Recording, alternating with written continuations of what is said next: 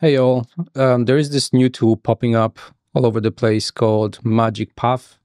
Thought we might explore this together. There's not that much on the internet when it comes to MagicPath yet. There's obviously an X page. I found a Medium article that states that it is a no code, no designer kind of an application, so a prompt to UI. Okay, when you navigate to magicpath.ai, this is what you're welcome with. We do get one project. I'm using the free version for now. You do get one project. Obviously, this kind of looks like Shadcn UI, which is pretty nice and slick. We do get 10 components, whatever the component means, not entirely sure. And this is our, I believe, canvas where we will be creating our next masterpiece. Okay, so apparently to create a new component, whatever component is, we click on the plus button here, and we do have a familiar chat interface. We can obviously move the canvas. I think it's like an infinite canvas. So the chat disappeared. So to go back, I believe, to the chat, we have to click on the button here. Yes, so clicking on the button opens the chat interface. Very nice and modern looking. We have the option to select a few default options that the application suggests, but we're going to try our own idea. We do have an option to add an image and then obviously send it off. Zooming in and zooming out is a little bit too rapid for my liking. It just jumps in. It would be nice to have like a smooth zoom in and zoom out. Okay, we will try and recreate a Spotify UI. So let me just prompt. So I have added an image, just a Spotify UI, and I'm going to ask for to create the same application. Okay. I might speed this up. We'll see how long it takes. It says that it's planning. It would be nice to actually see what it's actually doing. And it would also be nice to know kind of what LLM it's actually using.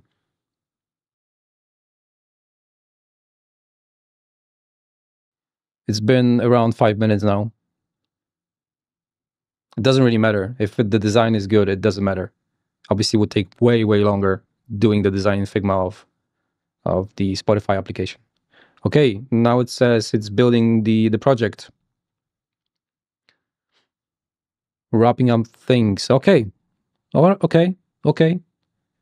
Okay, so it says your Spotify like up design is ready. It features dark theme, sidebar, a player bar. Okay, that's pretty cool. Where is the player bar? Can we? Oh, nice. Okay, so it didn't fit within the resolution that we have picked. So can I make it a little taller? Nice. Wow, this is impressive. I'm actually shocked. One of the reasons is because this is not just a basic HTML. This is apparently React code or an application. So, I mean, all the hovers, obviously nothing is going to happen if I click, but still, you get a sense that this is an app.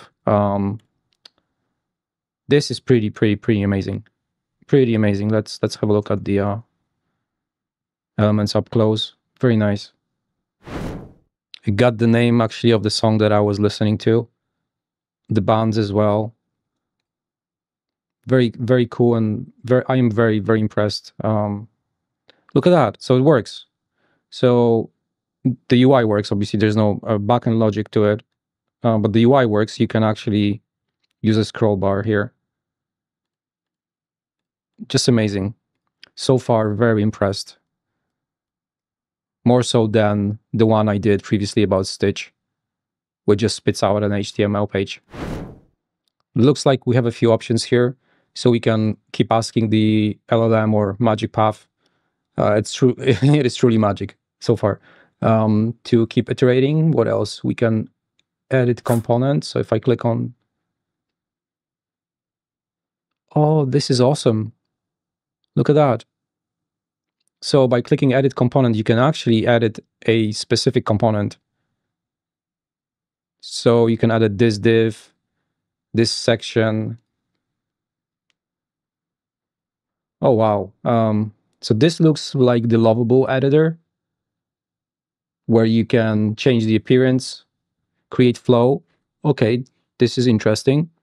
We'll have a look at it in a second. Create variants, open in a new tab. So let's see. Perfect. So you can actually share, you can share maybe this URL with, coworkers, your clients, to do a little bit of testing, get some feedback. Pretty cool. So that was open a new tab. Let's try the create flow option, see what happens here. Okay, so once you click, it adds 4 kind of anchor points, which I'm guessing will create another artboard. So I think we might actually, okay, so it's asking to describe a new component. So what should we do? Maybe we should do a sign in, sign up page. Let's see if this is going to work and if this is going to respect the color theme and the whole concept of this Spotify application. Press enter, see what happens. Okay, this is it. Where's my sign in? Where's my sign in page?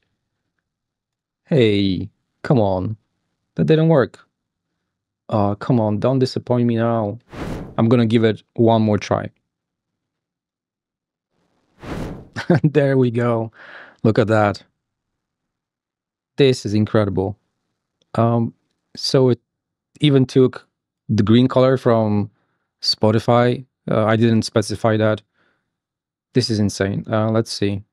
Of course, this is an input field. Very nice. Okay. Well, I am officially very impressed. Oh, even like how it renders. Let's refresh again. You see how it renders from the top to the bottom. Beautiful. That is actually very nice. If you click on plus to add a new project, we get the plans and billing. So I'm currently on free. I'm going to upgrade because I want to see the code in a second. And what else do we have? The account and then integrations. Very nice. So in integrations, we have coming soon, GitHub integration and Figma integration. Allows for component code import, design token import. So that means that you'll be able to import components from Figma with tokens and then use that as a starting point for your code. Okay, so let me just upgrade to Pro and I'm going to be back in a second.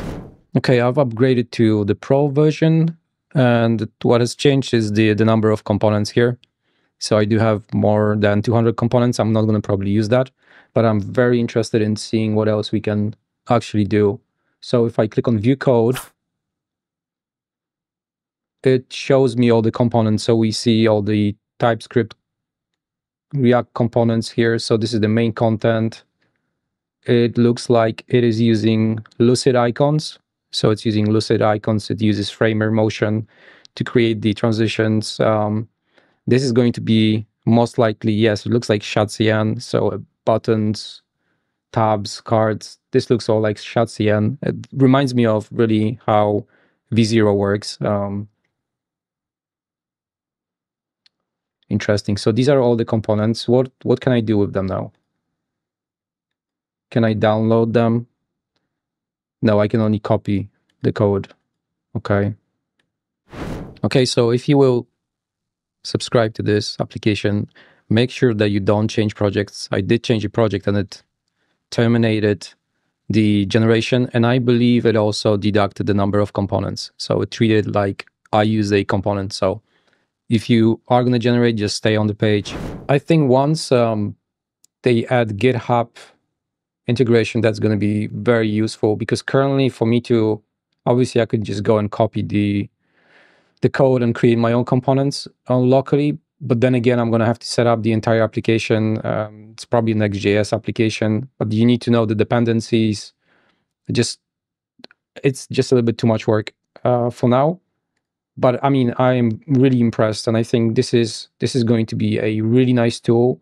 And if you are into kind of a prompt to UI experiences, highly recommend. This is obviously not sponsored at all. I just paid $20 to have this experience. So have a look, try the free version. If you find it useful, just leave a comment down below. And yeah, let's keep building. I'll see you next time. Thanks.